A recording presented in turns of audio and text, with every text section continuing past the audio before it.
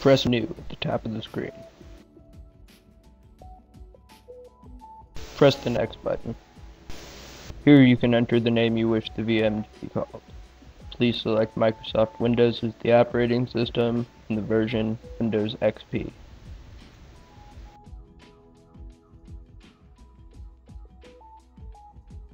Enter 1024 as the memory.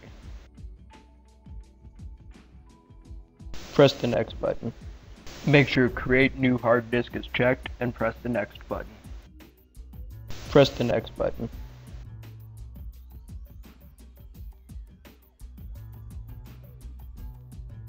Select Fixed Size Storage and press the Next button. Change the hard disk size to around 5 GB and press the Next button. Press the Finish button to begin creating the hard disk and wait.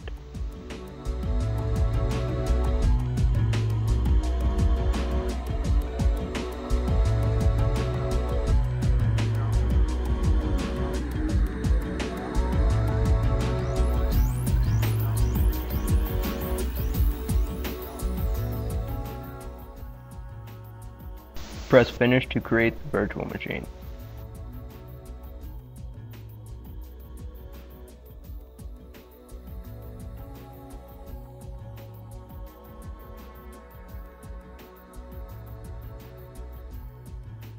Click the settings icon at the top of the screen.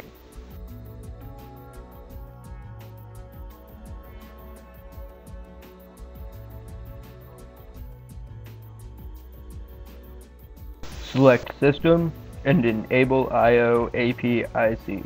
Select the Processor tab, enable PAE-NX, and select the number of processors you wish to use.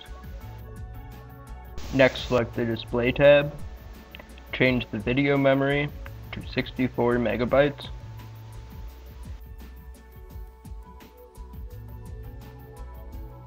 and make sure that 3D acceleration is not enabled.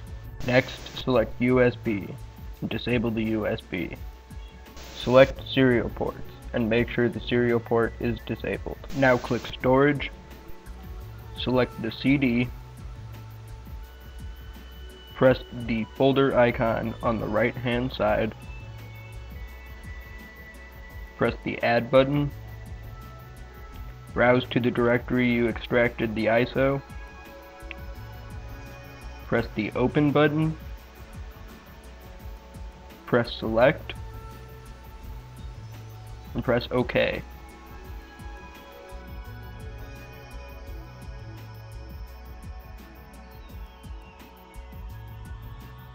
Press the Start button to start the virtual machine.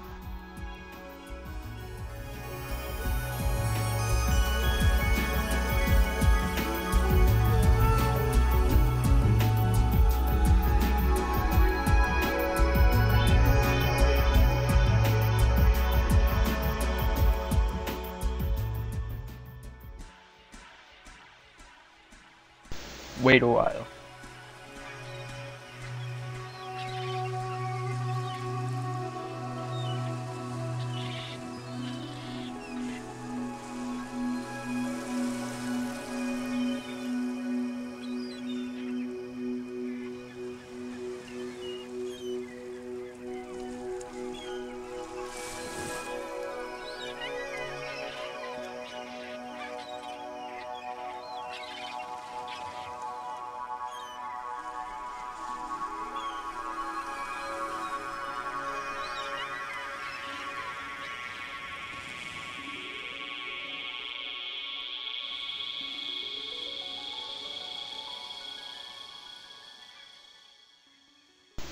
Keep waiting.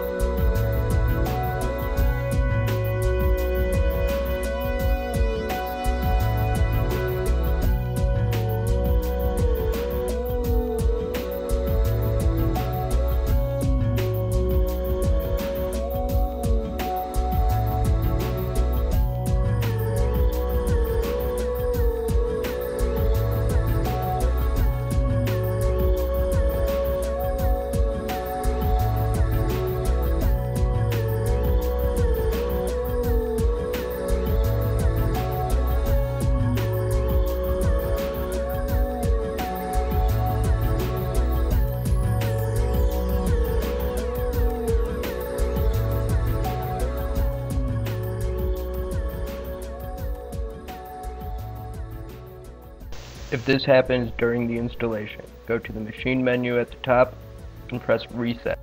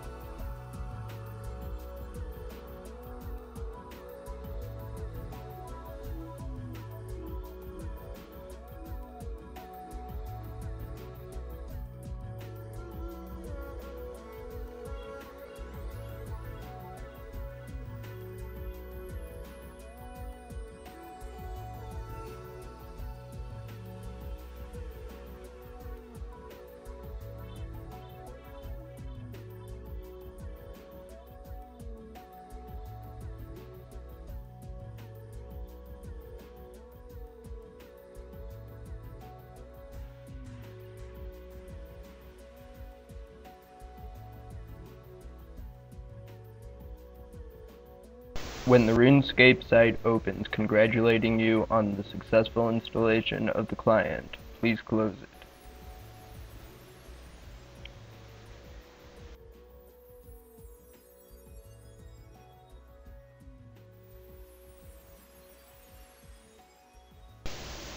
When the Windows Genuine Advantage notifications opens, press Next, agree to the license, press Next again, and wait for it to finish the install.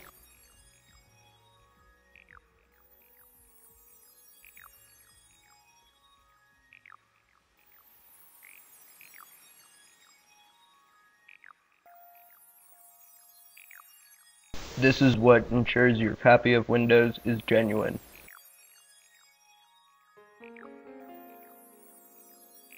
Now uncheck Show me the benefits and press Finish. The installer will begin installing Windows updates. This may take a while.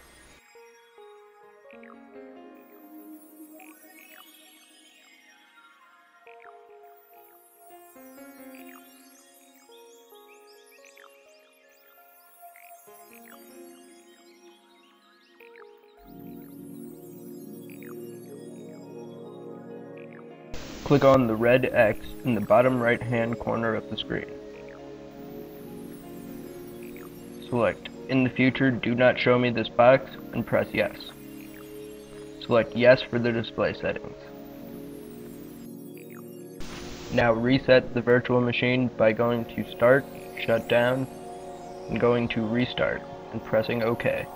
This completes the installation and deletes any temporary files used.